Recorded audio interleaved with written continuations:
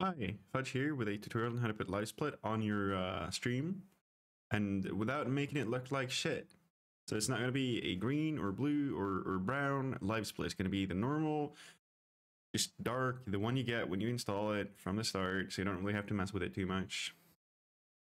And this is what it looks like right now. You can see it's just normal looking except for the split names perhaps. Anyways, in your OBS, you head under sources and you add a window capture. We're going to call it LiveSplit 1, 2, 3. Then you see here, you got it all.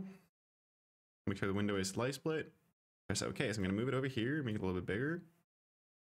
You can see this is the LiveSplit, and this is what it's looking like captured right now. So we're going to unlock it and then right click the window capture and hit up filters.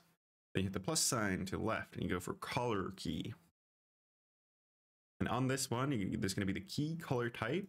You're going to switch that to custom, and under that there's going to be the key color. You're going to hit select color, pick screen color, and click anywhere on the LiveSplit. You hit OK. And then you can drag the similarity around, and you see that way you get more or less of the stuff. I like to do so I have the line here, because then that separates the scrolling list from the final split. I think that's a pretty nice look. And you can see over here.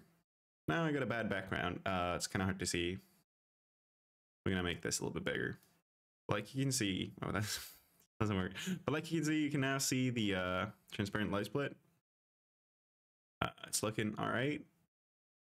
As you can see, it's not really getting messed up or anything. Really is just that. So I hope this will help you. Thanks for watching.